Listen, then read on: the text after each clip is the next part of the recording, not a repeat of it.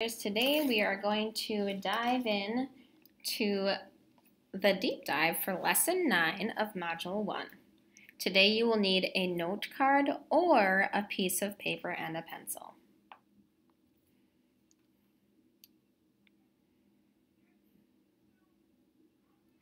What have we learned so far about what makes a complete sentence? We worked on handout 7B in your workbooks for reading. We learned that it has to have a subject, which is the who or what doing the action. We also learned that a sentence has to have a verb or the action word. Let's identify the subject and verb in the following sentences. So a little review here. In autumn, leaves fall off trees. In autumn, leaves fall off trees. I want you to take a moment to think about what is the action. Oh, our action is fall, right? So we were underlining the action in our activity for lesson 8. Oops, fall, not off. Fall. And who or what falls? Leaves. We would circle the subject. Okay, let's look at the next sentence. The days get shorter. So get is our action here.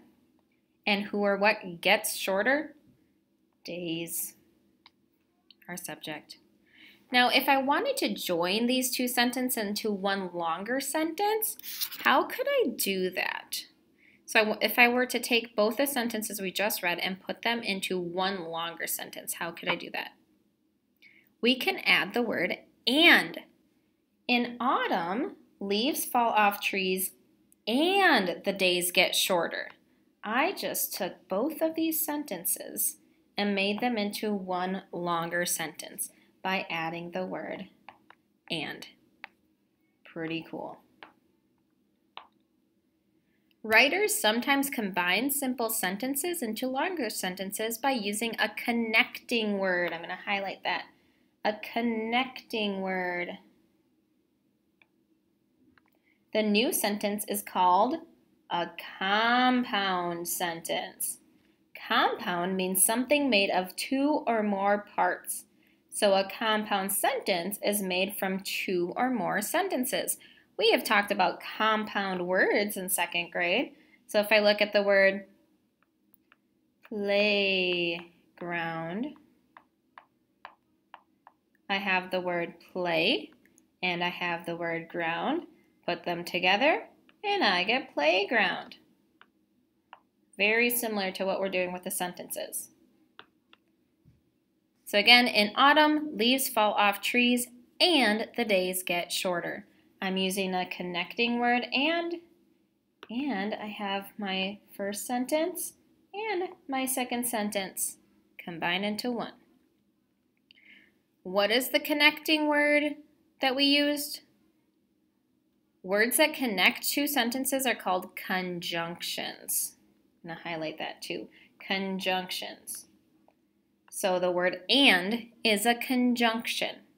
It helps put the two sentences together. What do you notice about how the sentence is punctuated? So punctuation doesn't just have to be at the end of sentences. Sometimes we have marks throughout the sentence. So before the word and, we have a comma. So when we add a conjunction, like the word and here, we have to also have a comma right before the word and. It kind of shows where we're putting the sentences together. Let's look at the next two sentences here. We have many animals prepare to hibernate. Some animals store up food. Again, two separate sentences. How could we combine these two sentences into a compound sentence? Well, we could do what we just did.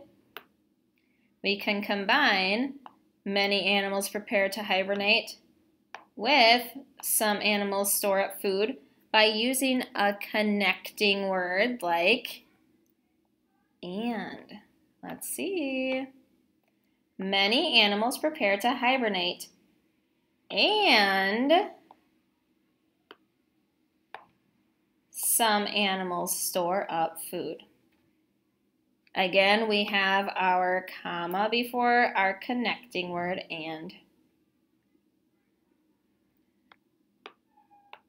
What do you notice about the punctuation? I just showed you we have a comma before the word and don't forget, we have a period at the end of the sentence too.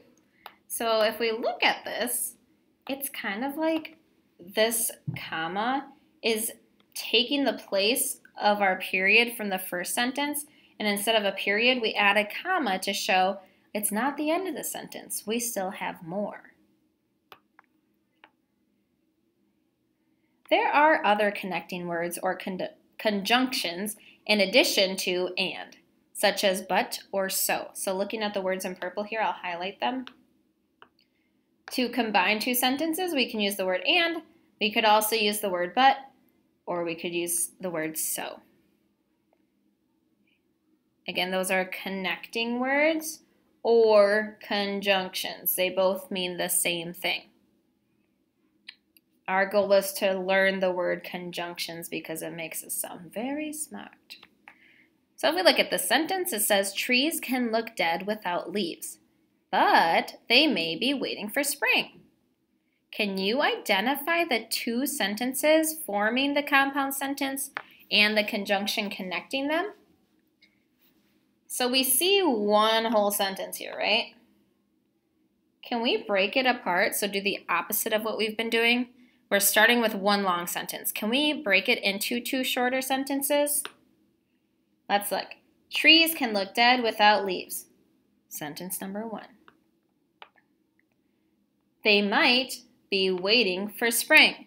Sentence number 2. What is our conjunction? Our conjunction is that connecting word, and in this case, the word is but. So we used and at the beginning of the lesson. Now we're showing an example with the word but. Let's practice with some sentence starters here. So we have I like blank and my friend likes blank. I like blank but my friend likes blank. And I like blank so I always blank. Let's come up with some examples on our own here. I like blank and my friend likes blank.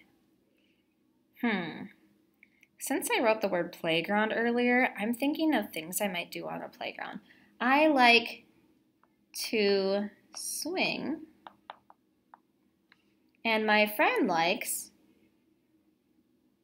to go on the slide. I ran out of room there. Should I make something shorter? Okay. Can I say my friend likes to slide? I like to swing and my friend likes to slide. Let's try another one. I like blank, but my friend likes blank. Well, I like the color red, but my friend likes blue. That's okay. I like red, but my friend likes blue. Notice that's one long sentence. I like red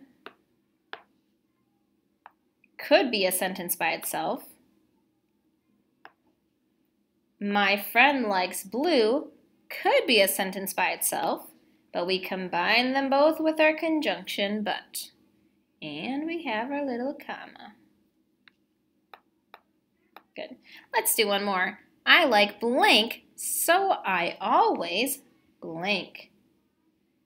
I like, what do I like? I like to read, so I always have a book. That makes sense, right? I like to read, so I always have a book. Again, I like to read could be a sentence by itself. I always have a book could also be a sentence by itself, but we combine them into one by adding our conjunction so. These are sentence stems using conjunctions. Now it's your turn. So on your note card or just a piece of paper is fine, create compound sentences using the following sentence stems. So you're going to fill in the blanks yourself. So blank and blank, blank but blank, blank so blank. Okay, I have some examples here for you. So you can pause right here, oops, so that you can see the examples and it'll give you some ideas for your own sentences. So here's our examples. We have, I like summer, but fall can be fun too.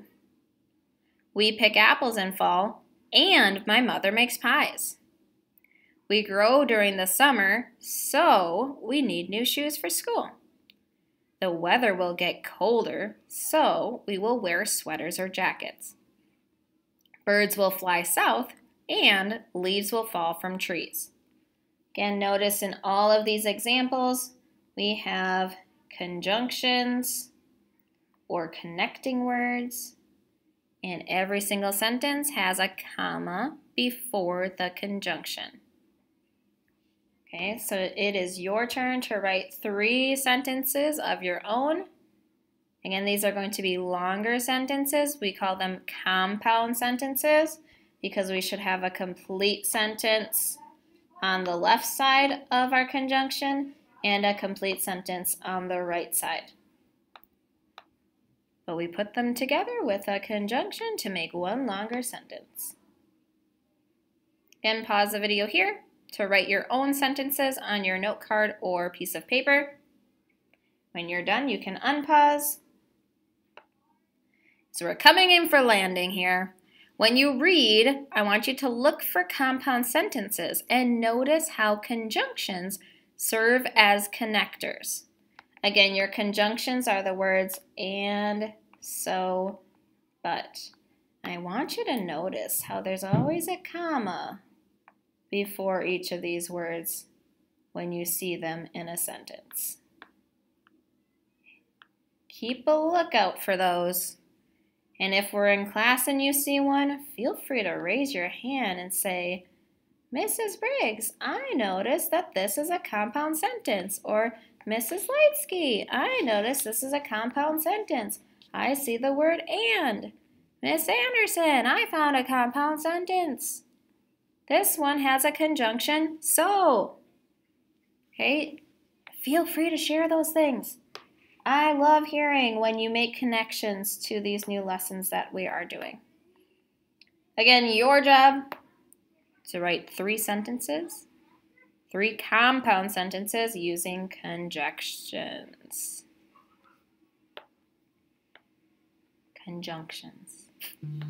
All right, I hope you all had fun. Do your best and have a wonderful day.